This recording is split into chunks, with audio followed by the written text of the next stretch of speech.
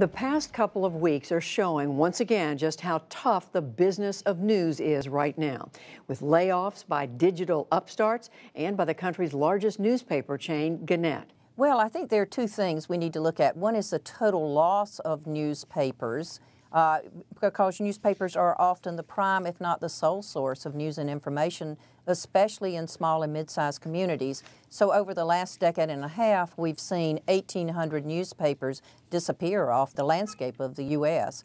But there's also the equally troubling situation that we have with the surviving newspapers, where we've lost more than half of the newspaper newsroom journalists that we had just in 2008.